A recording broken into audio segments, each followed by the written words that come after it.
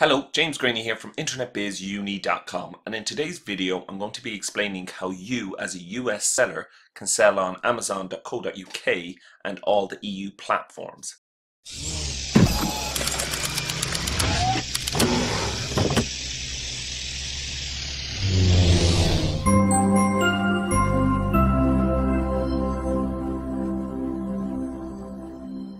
If you're watching this video, then you're probably already selling on Amazon.com in the US. You're wondering how you can branch out, grow your brand further. Well, you have a few different options. You can stay in the US and try and get on other platforms, or you can use a platform that you're already familiar with, and that is Amazon.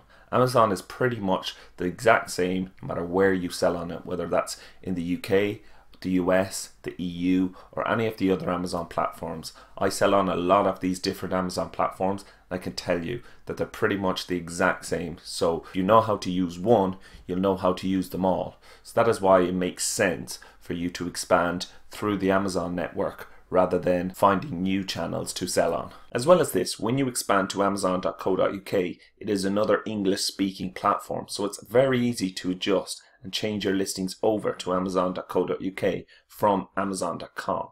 And also you will get access to the Amazon EU platforms. Although these platforms speak a different language, you can easily translate the listings to these languages. And this is well worth doing because Amazon predicts that by 2018 there will be 340 million customers using Amazon Europe. Okay, now that you're aware of the benefits of setting up on Amazon.co.uk, I'm going to go through the exact points, the stages that you need to go through in order to set up on Amazon.co.uk and be able to sell your products in the UK and Europe. But before I start, I just want to let you know that I'm not an accountant. I've helped many people from the US set up on Amazon.co.uk and in Europe, but I am not a qualified accountant or tax expert. So any guidelines that I give you, you should double check with your tax attorney. Okay, there are 6 stages that you have to go through in order to set up your Amazon.co.uk Seller Central account.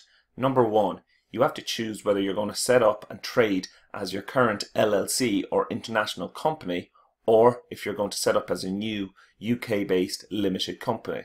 There are various benefits with both, and you can check out all of these in the blog post below. But the main one is if you register as a limited company in the UK, you do not have to register for VAT immediately to set up your Amazon Seller Central account. Whereas if you register as an international company, then you are required to register for VAT in order to set up your Amazon Seller Central account. Number 2 is linked to number 1. You have to register for VAT. Again, this will depend on how you're set up. You may not have to register immediately unless you set up as an international company. In this case, you will have to register for VAT immediately in order to set up your Amazon Seller Central account. Then you are required to register for an EORI number. This allows you to import products into the UK and EU and pay customs on these products. This is something that you will be required to have in order to import products into the EU or UK. Number 3, once you have number 1 and number 2 complete, you are ready to set up your Amazon Seller Central account in the UK. You will need a few things in order to set up your Amazon Seller Central account. These are a valid credit card, VAT registered if you're an international company, a phone number, a bank account, and a registered address. These are all pretty straightforward, and you will have done this if you already sell on any other Amazon platform. So it's pretty much the same thing. The only difference being is you will have to have a VAT registration number if you are setting up as an international company. Number 4 is select a prep center if you require one. So unless you're sending your products direct from the US or direct from China to Amazon's FBA warehouses, then you will need an FBA prep center. This is a place where you can send your products and they will prepare them for the Amazon FBA centers. They can put on labels, they can rebox them, or do anything that you request. Again, this is something that you will need to set up in advance if you need to use one. Number 5 is to prepare your inventory. So again, this will depend if you're sending it from the US, you will be preparing it yourself. If your manufacturer is sending it from China or some other country, they will need to prepare it for you. But again, this is pretty much the same as in the US. You just need to have your labels on the outside of each carton and either an FN SKU or a UPC code on each of your products. Pretty much the same as on any Amazon platform. So if you were used to one, you will know exactly how to do this.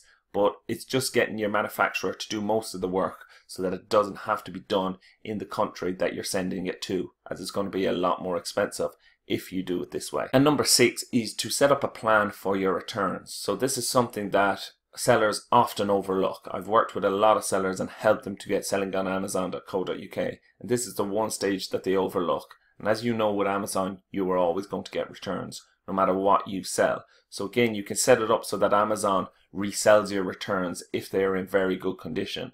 But as you know, if you already sell on Amazon, what they deem to be very good condition is practically perfect. So for all the rest of your products that get returned that aren't in perfect condition, then you need to set up a system so that you can either get these and relist them on eBay, which is what I do in the US when I'm selling from the UK, or just simply take a loss on them and dispose them if they have been returned and not in perfect condition.